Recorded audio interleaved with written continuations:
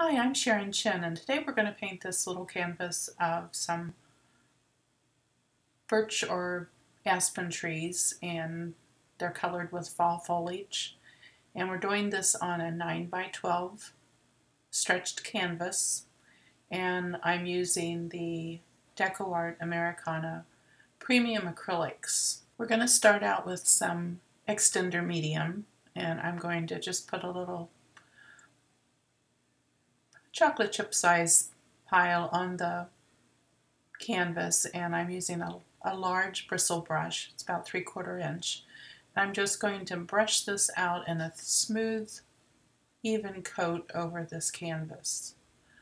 The extender medium will keep your acrylic paint wet for a little longer than if you put it on a dry canvas. And this will give you time to blend this background that we're going to use as the base for our painting. So just keep brushing it out back and forth in different directions so you get that extender smoothed out in an even coat, and you want to get it down into the grooves of the canvas. And if you feel like it's getting a little too stretched, just add a little bit more. So I'm putting another little dot here and kind of finish smoothing this out.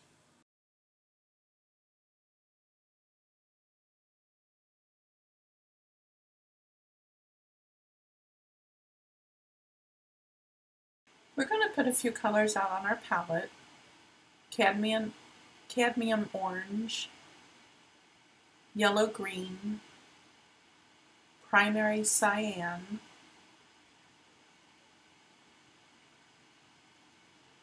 cadmium red,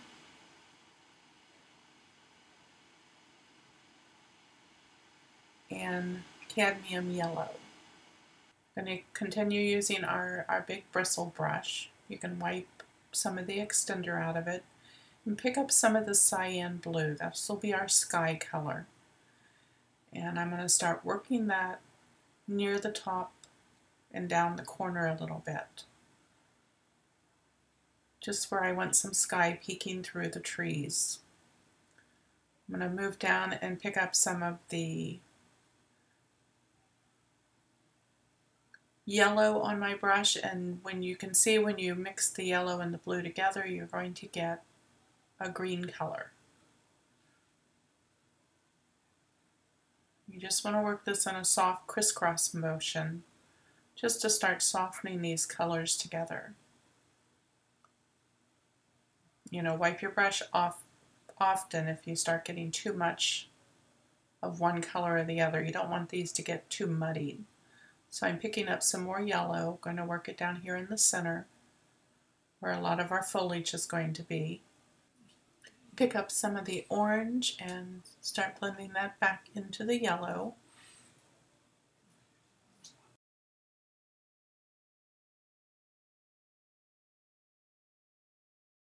You're going to see a lot of brush strokes right now, but when we get closer to the end, we'll use a big mop brush and soften these brush strokes out. So here I'm picking more red up, and when I have less yellow in the brush and more red, it gets a deeper red color. You get more of that crimson. So again, you want to wipe your brush, pinch it out on a paper towel every once in a while to get that excess paint out.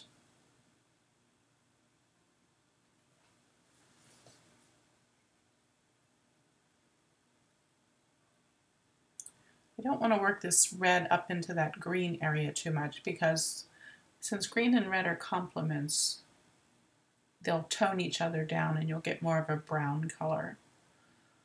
So that's why I want to keep wiping my brush and just softly blending these. So here where you wipe them together, you're going to get a little bit more of a brown, which is okay because there's a lot of brown colors in a wood scene. Add some more yellow down here at the bottom. And each time you do this is going to look different. It's not going to come out the same every time. And if you want to vary your colors a little bit, feel free to do that. If you want this to be more yellow, put in less of the red and green. If you want it to be more red, don't add as much green and yellow.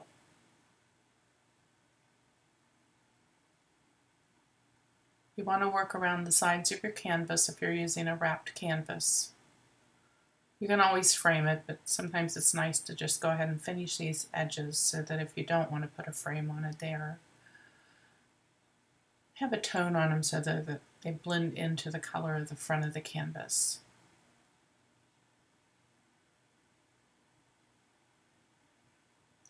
So now I'm just going to keep working this out and filling in these bare spots on the canvas.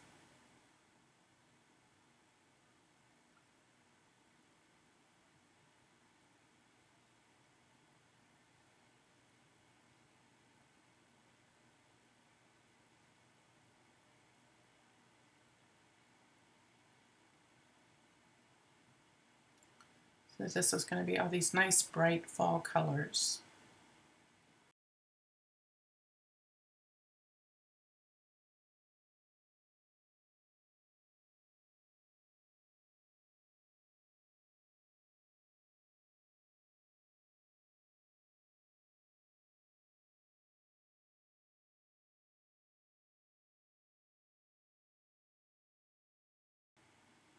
And you can see with this extender, this paint is still very pliable. You can still keep blending it together, almost like an oil paint. This gives your paint a lot more open time to blend.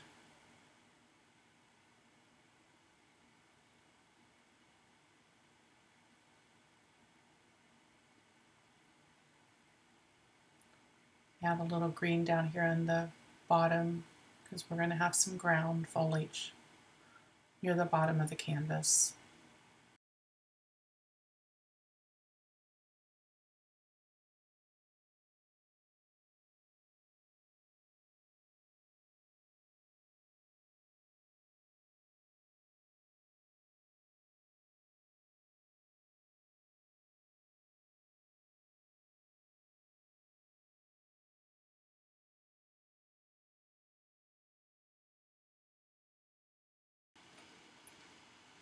So just keep working and blending these colors. You know, if you need to add more in some spots, pick some up and add it where you want to adjust the color a little bit.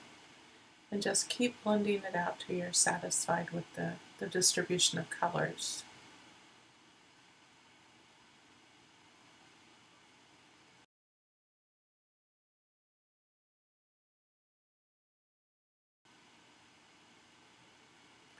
Still looks kind of splotchy at this point, so I'm going to take a big mop brush and I'm going to start tapping this wet paint.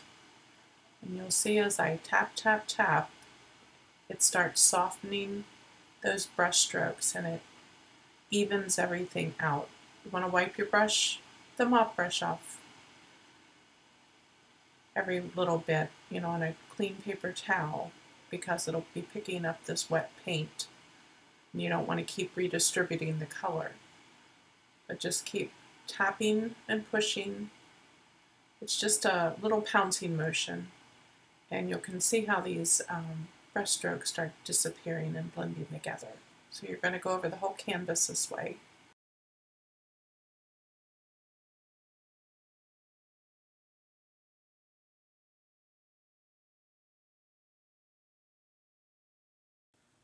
So you can see a little spot here where I've not wiped my brush and I'm getting a little bit of that green paint transferred down here to the middle. So I'm just softening that out. That's why it's important to keep wiping your brush on a clean paper towel.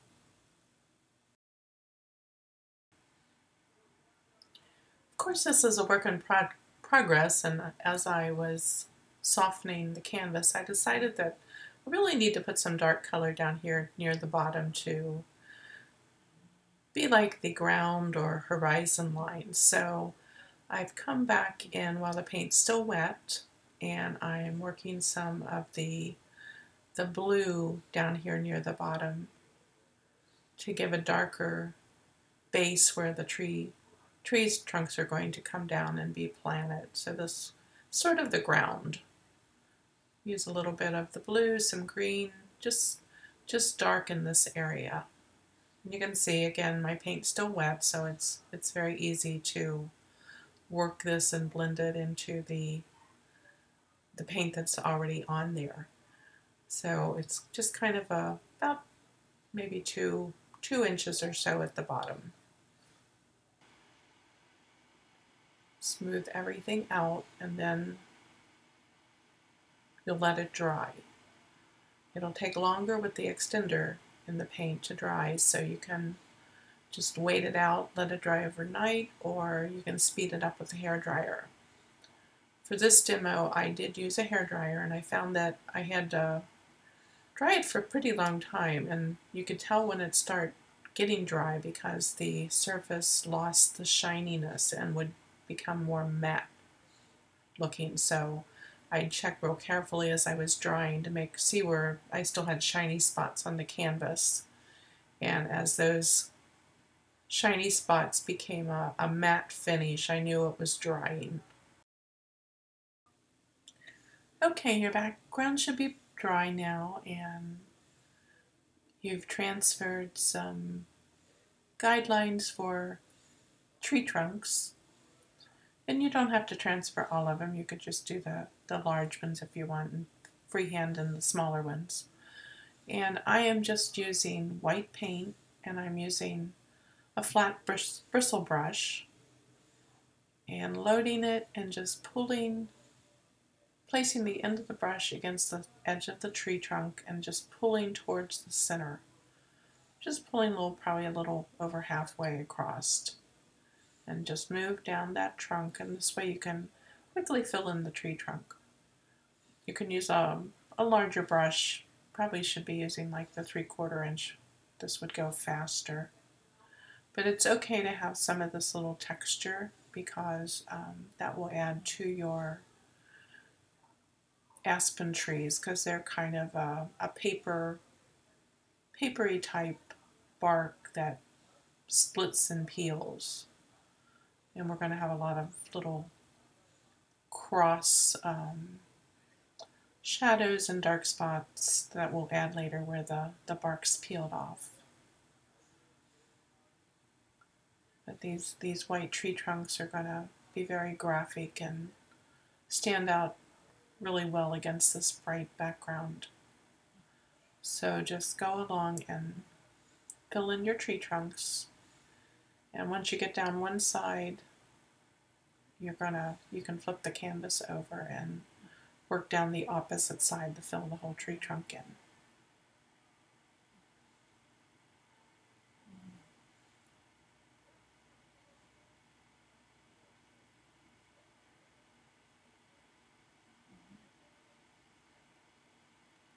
Here, just flip over and work in from the opposite direction.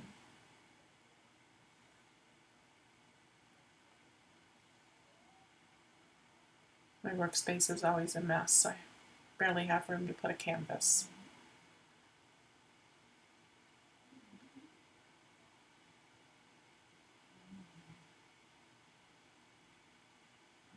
Here we are coming up the opposite side of the trunk, and you can see doing this in a horizontal stroke gives you some texture to this tree trunk that will just add to the look of these birch trees.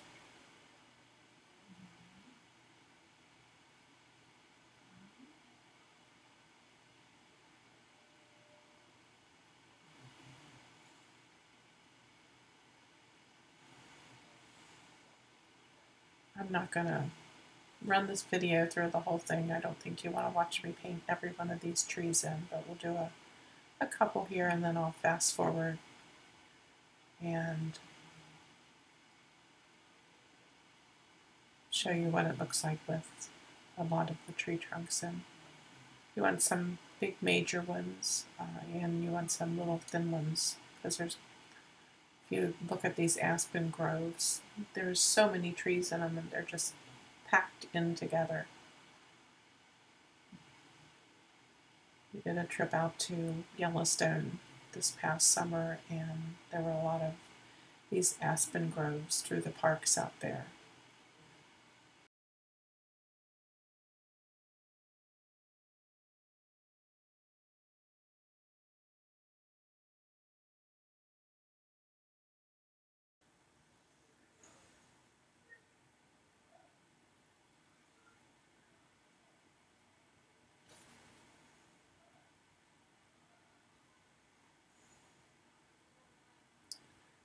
I'm going to switch to this larger 3/4 inch brush. And another thing I did want to mention is it's good to add some water to this white paint. You want it to just kind of flow off the brush.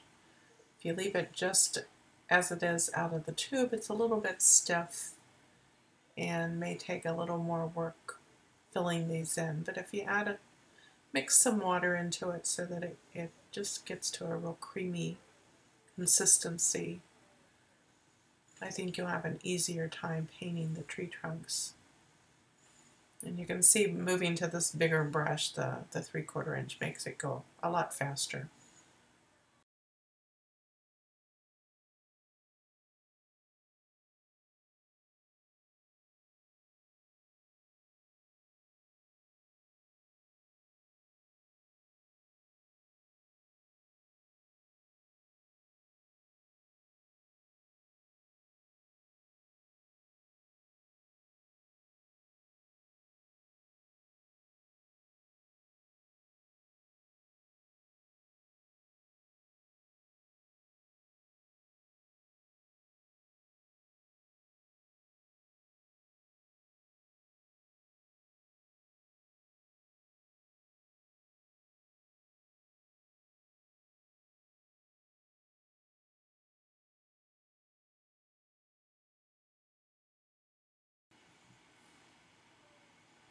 These little skinny trees, you can just kind of touch the brush down. You don't even have to pull much.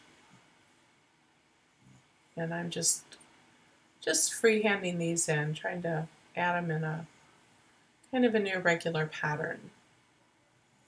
You want several large trees and then a lot of little filler skinny trees. And when you get down to the smallest filler trees, you can just use like a number 4 round brush and pull these in. You don't want them quite as stark white as the other ones because they're farther in the background, and so they're going to look a little bit softer. So again, just add a lot of water to your paint and stroke these little background filler trees in.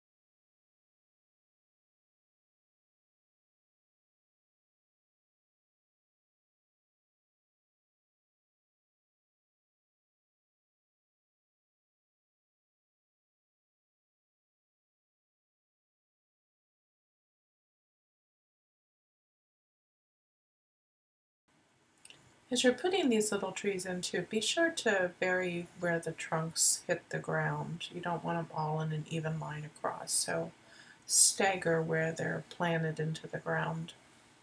So you can see we have some that come down almost to the end of the canvas and some then that start back at the horizon line.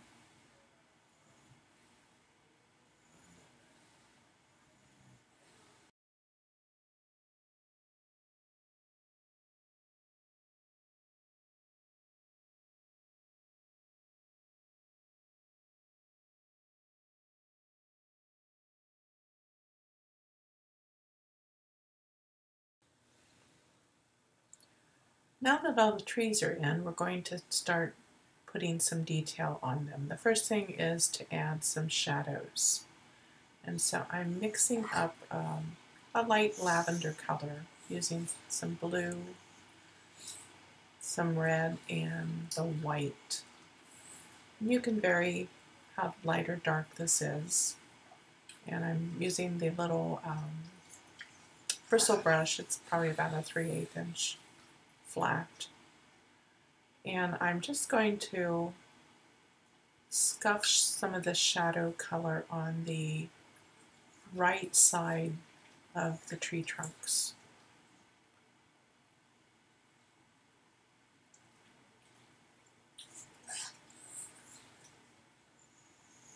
And just vary this a little bit. You can add a little more blue or a little more red depending on what color. Here I'm going to pick up a little green and I just want some variation to pick up some of these background colors and add them into the shadows on these tree trunks.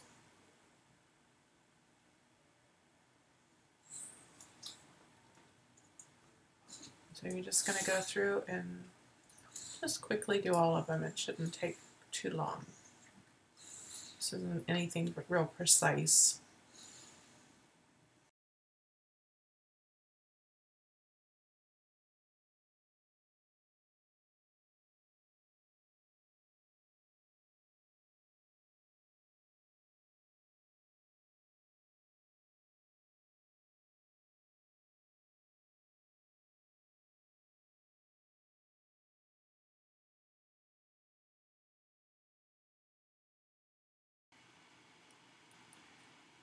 You want to vary the color of these shadows a little bit. Picked up a little bit of orange this time, which is toning down and giving you a more brownish color to add some of the shadows. So you're going to go ahead and just fill in the remaining shadows on all these trees. And again, just vary the colors a little bit here and there.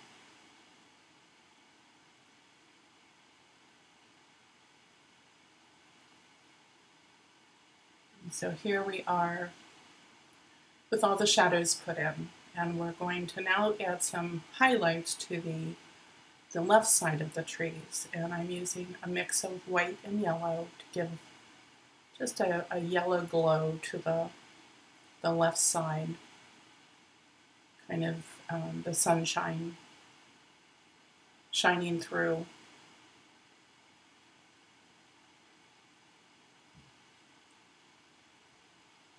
Our light source is going to be just a little left of center. The next step is to start adding our little shadows for the bark. These are all the little cracks and peels in the bark, and our little branches that are going to come off from the sides of the tree. So I'm using a round, like a number 4 brush in black, and just scuffing in some of these little black cracks or rings around the tree, and then pulling little branches out. And most of these branches are sort of straight but kind of angled upward a little bit.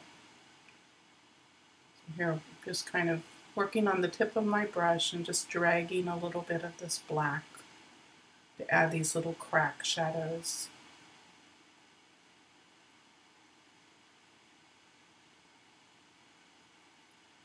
And again, this is something you can add as few or as many as you like. If you look at the real aspen groves, some trees are just almost dark with all these little cracks, and others have more wider expanses of white bark that hasn't cracked yet. So there's no real right or wrong way to do this.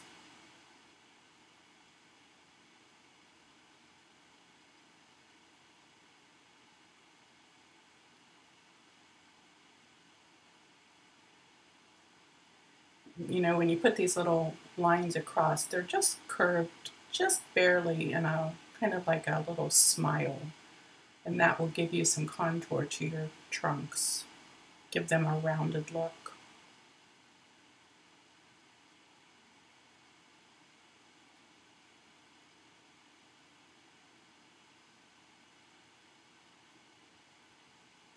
Make some very light and make some a little bit heavier.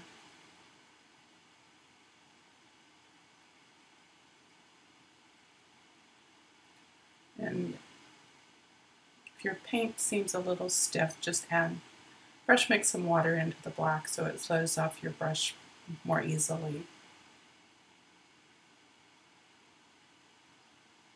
Some of the lines can start on the right side of the tree, some can start from the left. Some can just be middle, so you just want these varied as you move up and down the tree.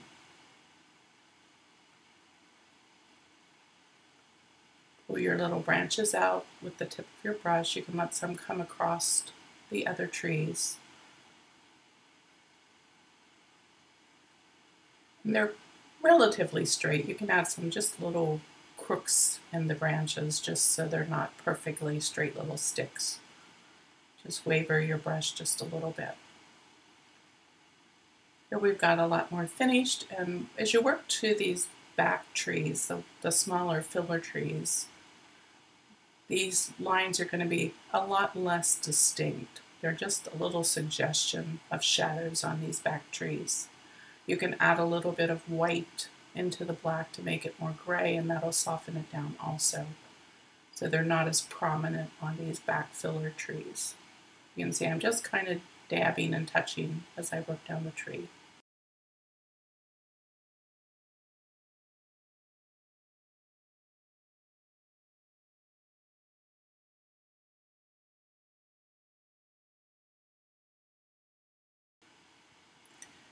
When you make your little branches coming out of these background trees, you also want to make them more of the lighter gray color so they're not so prominent. So they fade into the background. So I've mixed a little bit of white into the black for a soft gray color.